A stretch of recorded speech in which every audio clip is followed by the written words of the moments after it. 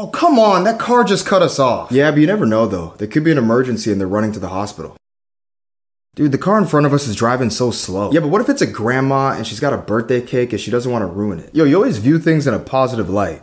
Why? Because when you assume good intentions in people more often, you develop more compassion for others and you're way less stressed out. And besides, you never know what people are going through in life.